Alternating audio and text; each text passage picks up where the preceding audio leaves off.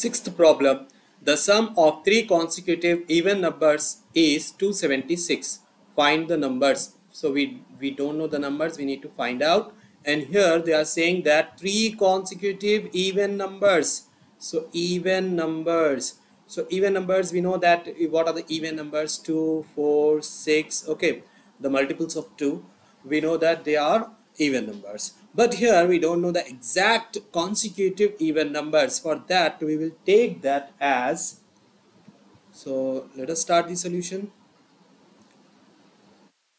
Let the three consecutive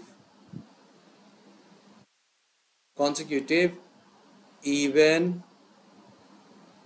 numbers be x plus 2, x plus 4 and x plus 6. Next, therefore, so according to the problem they have said the sum. Okay, so let us write down according to the problem, or you can say according to the given condition. According to the given condition. So according to the given condition we need to add. So x plus 2 plus x plus 4 plus x plus 6. So these are the three numbers, x plus 2, x plus 4 and x plus 6. Their sum is 276. Now add, how many x are there?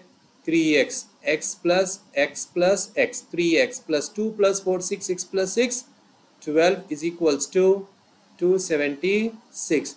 Now we will send this 12 to that side. 3x is equals to 276 minus 12. Okay, so by transposing we got this. So transposing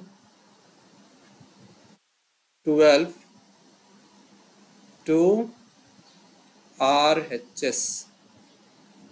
So 3x is equals to 6 minus 2 is 4 and 7 minus 1 is 6. So 264. Now let us remove this 3. So this is in multiplication. Let us divide. So 3x by 3 is equals to 264 by 3. So 3 ones are 3 ones are. So 3 ones are 3 8s are 24. So 2 left, 3 8s are 24. So we got the x value as 88. But this is not the required number. So the required numbers, let us write down. Hence, the three consecutive